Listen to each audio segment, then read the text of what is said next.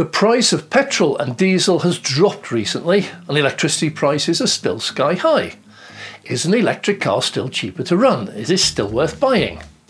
Hi, I'm Dave. Welcome to Dave Takes It On.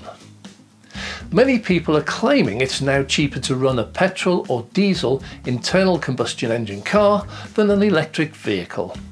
So let's open this video with my actual figures from the last 12 months just to whet your appetite. I drove 11,500 miles in my Tesla Model S in the last 12 months and my total cost for charging was £830, meaning 7p per mile driven. Not a guess, not an estimate, this was my actual cost. I will go into some detail shortly explaining how I arrived at this figure, showing all calculations, and will include an estimate for the next 12 months. Fossil fuel consumption, miles per gallon, and cost per mile driven requires just a little bit of maths. I personally never found the dashboard MPG display figure on my previous Citroën C4 Picasso diesel anywhere near accurate, so I always calculated my own exact figure. No matter what car you have, what fuel it uses, no matter how you drive, to get that accurate figure, just fill your tank to the absolute brim, zero your trip meter, drive normally for a good distance, say 100 or 200 miles, then top it back up right to the brim. Divide the distance travelled in miles by the amount of fuel used to top back up in whole gallons. An example, if you drove 150 miles and it took 3.5 gallons to top it right back up to the brim again, then your miles per gallon is 42.857, call it 43 miles per gallon. To calculate the cost in pence per mile driven, first find your local fuel price. Here's the average UK official price summary as of 17th of March 2023. Your local prices will almost certainly be different to these. Petrol is £1.48 per litre, diesel £1.66. I'm really old, so I prefer to work in gallons. 1 UK gallon is 4.55 litres, therefore 4.55 times £1.48 makes petrol £6.73 a gallon and diesel £7.55.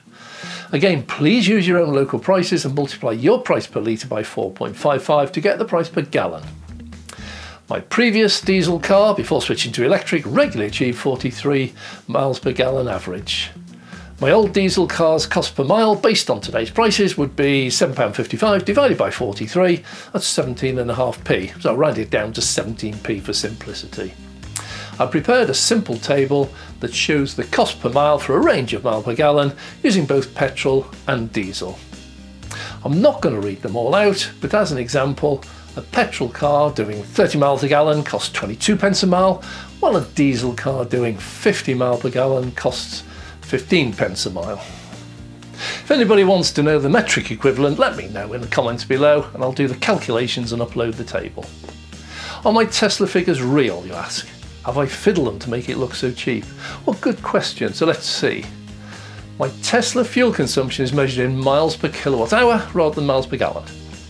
You could do the same exercise as above, charge to 100%, drive 100 or 200 miles, then charge up again, divide the mileage by the kilowatt hours, etc.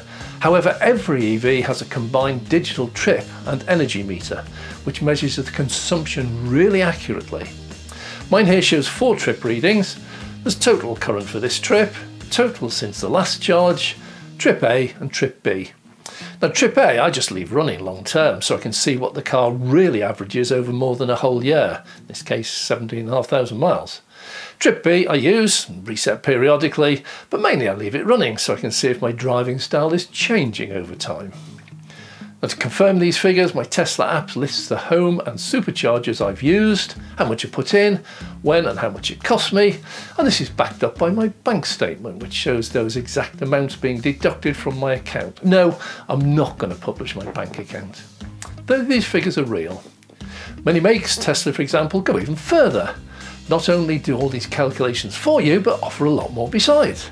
It's fun digging deep into the figures, or am I just sad in my old age? Most EVs show an energy figure expressed as watt hours used per mile driven. This is similar to the European digital convention of litres per 100 kilometres.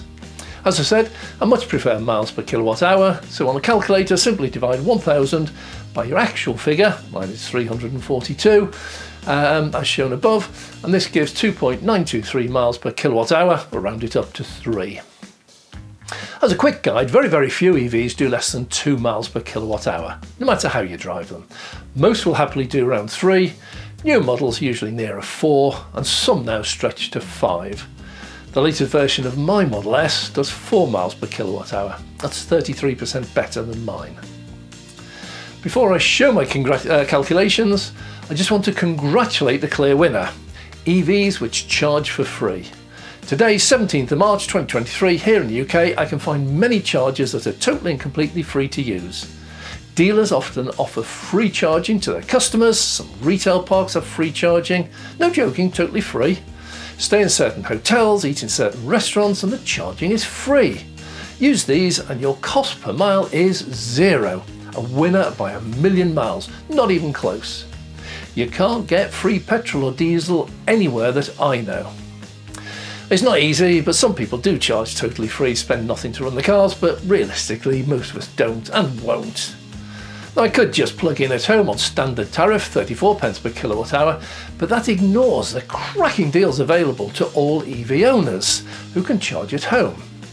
Mine is with EDF, Go Electric 98 tariff. Sign up for the best one in your area and get cut price off-peak electricity.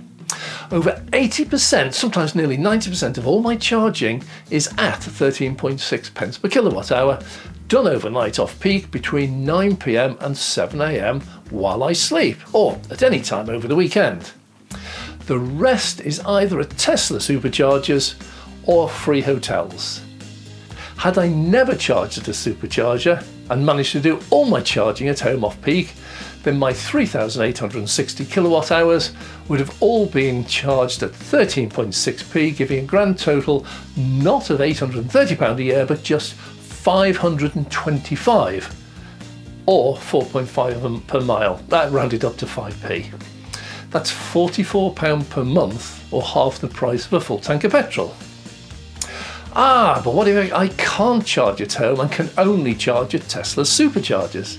Okay, let's do that. 3,860 kilowatt hour times today's average price at Tesla Supercharger of 40p is £1,544 a year, divided by 11,500 miles, that's 13.4 pence a mile. Let's round that down to 13. About the same as a petrol car doing 50 miles per gallon. But it's simply not realistic charging only at superchargers. That's just like driving to a motorway services nearby every time you fill your car up with fuel. You just wouldn't do it. If I couldn't charge at home, I'd drive down to my local Tesco superstore, just over half a mile away, and use the Pod Point public chargers, which cost 28 pence per kilowatt hour.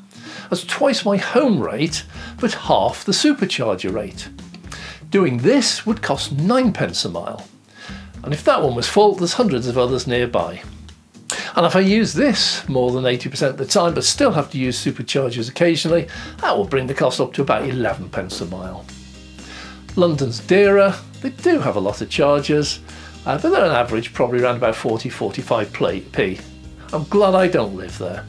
But even if it was £80 a month, it'd be an absolute bargain compared to paying £15 per day or £105 per week in congestion charges if you use your car each day.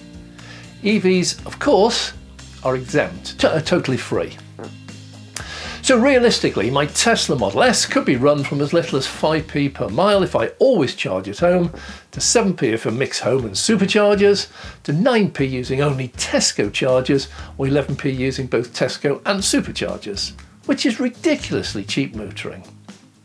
Now, the eagle-eyed among you will notice that the penalty for getting cheap rate electricity for 10 hours off-peak each weeknight and all day Saturday and Sunday is that my peak rate is ridiculously dear at 53p compared to the standard tariff of around 34. So why on earth did I choose this? Well, it's simple. I adjusted my lifestyle just slightly and now only use the heavy appliances, dishwasher and washing machine, either after 9 o'clock on timer or at the weekend. Midweek, because of work, house is mostly empty during the day. I tend to use the microwave for quick meals and only use the oven at the weekend. And everything, the whole house, including fridge, freezer, lighting, TV, they all drop to off-peak at 9 o'clock every night and go through till 7 in the morning. This way I've switched well over 80% of my annual electricity consumption to off-peak at the 13.6p, and less than 20% remains at peak 53p. Over the last year, my average total cost per kilowatt, peak and off-peak, was around 22p, and that's cheaper than everything being a standard rate of 34p. Finally, my projection for the next 12 months, no idea what my mileage will be, but if it stays the same, my home charging will remain roughly the same, 13.6p, while my supercharging has reduced over 20%, from 51p average last year to 40p average right now. So I expect my cost per mile to reduce just slightly. Thanks for watching to the end. The message is simple. EVs can be really cheap to run. If you buy one, don't just plug it in at home or the nearest charger. Do some real homework, shop around, find the best and cheapest way to charge it. It is a rapidly changing market. There are such short-term challenges, such as not having anywhere near enough chargers exactly where you want them, but at the same time most people will only ever need to charge once a week.